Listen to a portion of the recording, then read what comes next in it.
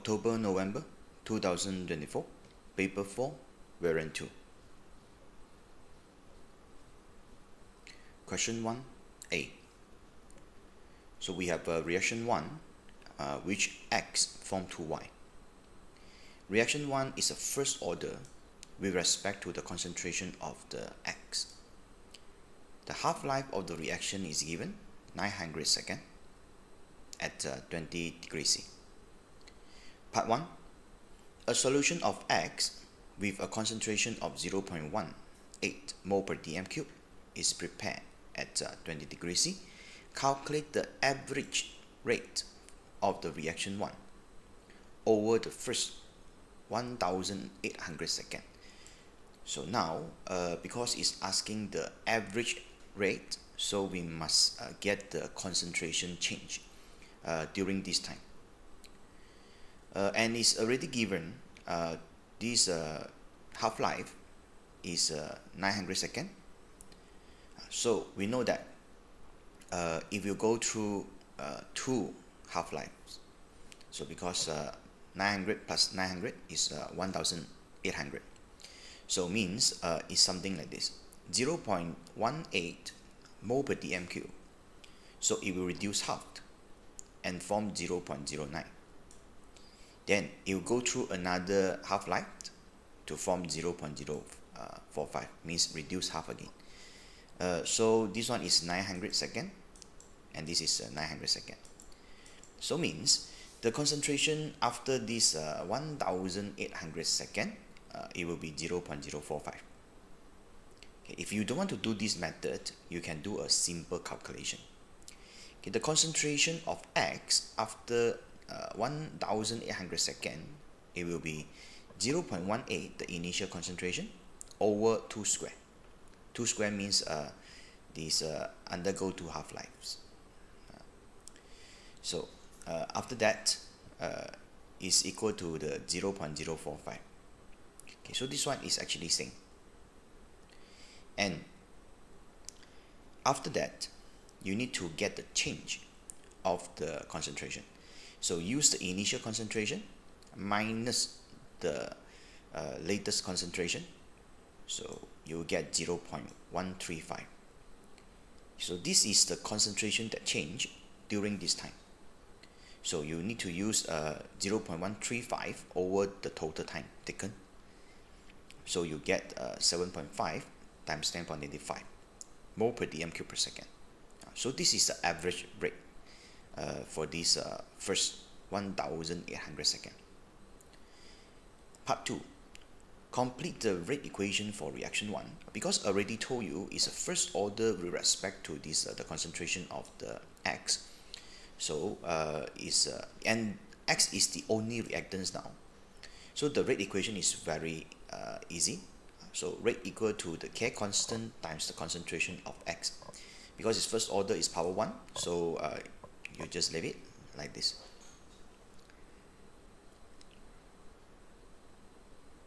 Part 3.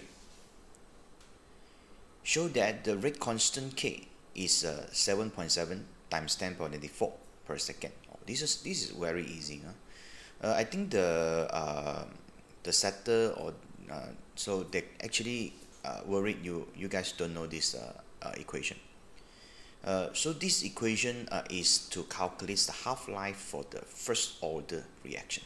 Again, first order reaction, we use this equation to calculate the half-lives. So basically it's just ln 2 over the K constant. Ln 2 is 0.693.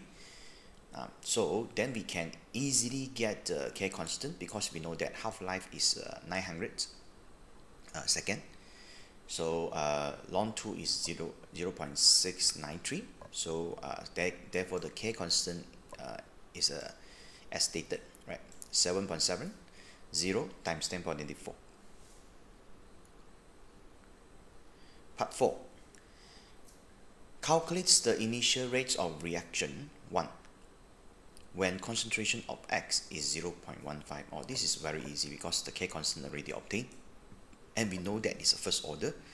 So we just substitute the K constant and the concentrations that given the initial concentration now is 0.15. So the initial rate now is 1.16 times 10^-4. So because this is per second, so this is per second, and this is mole per dm cube. So you just combine it, you get mole per dm cube per second. This is a units for the rates here.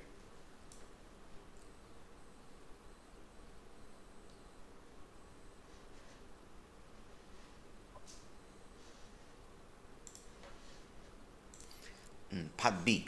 Catalyst may be homogeneous or heterogeneous. Okay, homogeneous means it's the same phase as the reactant. Heterogeneous means a different phase as reactant. So now part 1. Platinum is a transition element. Explain why transition elements behave as a catalyst. So the example is iron 3 and iron 2, which used for the homogeneous catalysis for the iodide and the peroxide disulfate. Okay. If you want to know the full explanation about this catalysis, so you can refer back to the previous paper, means the paper 4.1. So I gave a quite full explanation on this homogeneous catalysis using this iron 3 and iron 2. Now, why they can use as a catalyst? Of course, is they can form the different or variable oxidation states. So because it can be oxidized, it can be reduced. So it's always can be used as a catalyst. And of course, it must have empty d orbitals. So all these metal or these transition elements, they can easily form dative bond with other species and react. So this is the characteristic of these transition elements. Because they have the empty d orbital, they can easily form bonds or dative bonds with others. So means the reactants can easily react on the catalyst surface if it's heterogeneous. Part 2. Name the metal catalyst in the Haber process and explain why it is a heterogeneous catalyst. So this one, at least you should know, Haber process is the formations of this ammonia using the nitrogen and hydrogen gas, and the catalyst is iron. So because iron is a solid, so and the reactants such as the nitrogen and hydrogen, they are all gases.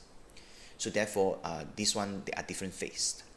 So solid and gas.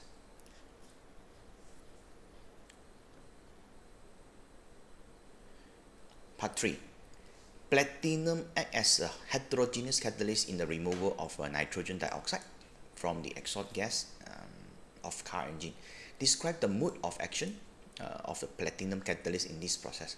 The mode of action, basically, there are 3. First is adsorption. Second is reaction. After that is a desorption. So these 3 major mode of reaction. Then you can explain in more details. So first, the reactants will adsorb on the catalyst surface. So adsorption of the nitrogen dioxide, you can put the carbon monoxide, because these 2, they will react and form the different products. So after these reactants adsorb on the catalyst surface, then the bonding will get weakened. So for example, the NO bond in this nitrogen oxide will get weakened, and of course the CO bond in this carbon monoxide also will get weakened. After that, it will form a new bonding.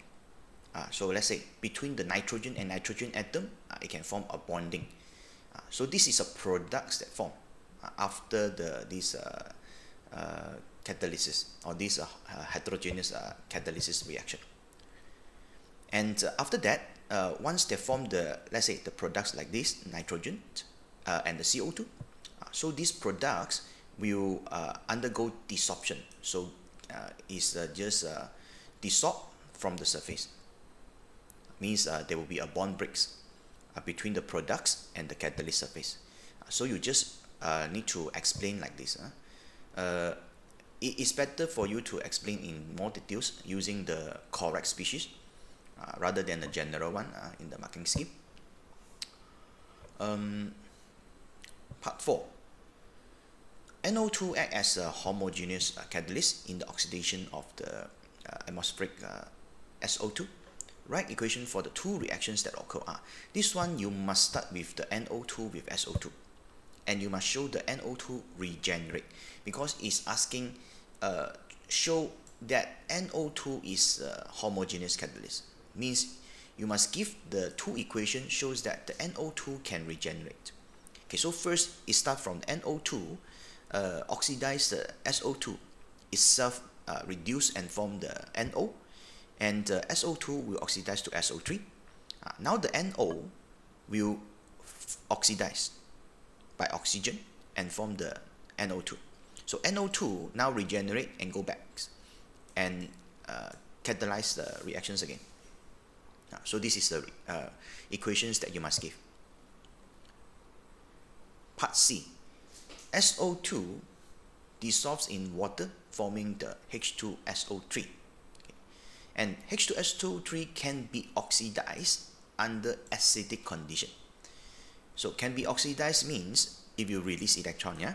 This is a very important concept. When the substance oxidizes, so they will release electron. So the relevant electro reactions values are given. So this is the first the electrode reaction, so which involve the H2SO3. Because it say that now the H2SO3 can be oxidized, so most likely is go left. So it will go left and release electron. So it will form sulfates later. So this is a potential. And now there are 4 equations given here. Later we need to choose the correct reaction to react with this H2SO3. So now what is the question first? Select the oxidizing agent that could oxidize H2SO3 to the sulfate under acidic condition. Oxidizing agent means it gains electron, itself get reduced. So now we need to choose the reaction, the half equations, the reactions which the electron potential is more positive than this one, more positive than the first one. Why? Because when it's more positive means it will gain electron. More positive, it will gain electron, and therefore it will undergo reduction and is a cation. So now if we compare, so we will know the second half equation here, because the E naught is more positive than the first one here. So this is the one that's suitable, okay, to be the equations which to react with the H2SO3. So means this half equation, it will stay in the reduction form, and the H2SO3 this equation will reverse, okay, because it's get oxidized and need to release electron. Okay, so this is the ideas of this oxidation and the reductions reaction. Okay, now the oxidizing agent is quite easy. So it's this BiO plus. So this one, the bismuth is a positive 3, right? Because oxygen is negative 2, overall is positive, so it's positive 3. So after the reaction, so it will reduce to this bismuth, and it's 0. So from 3 to 0 means it's reduced. So the oxidizing agent, it must be this one. And after that, you need to construct the full equation from the two half equations. So of course you need to choose the second one and the first one. Okay, as you can see, the electrons number, they are not the same. So we must make sure the electrons number, they are the same. So this first equation need to times 3 for all, and the second equation need to times 2 for all. So eventually you get this. You get this equation and this equation with the same numbers of electrons now. Okay, now you just sum up left to left, right to right. So electron cut. Water here cut, remains 1. Then here hydrogen ion. So this one cut 4, this one remain 8. So now you can sum up all the species on left and all the species on right. So you get this equation. And after that, calculate the E naught cell for the this reaction. First, you need to get the cathode anode.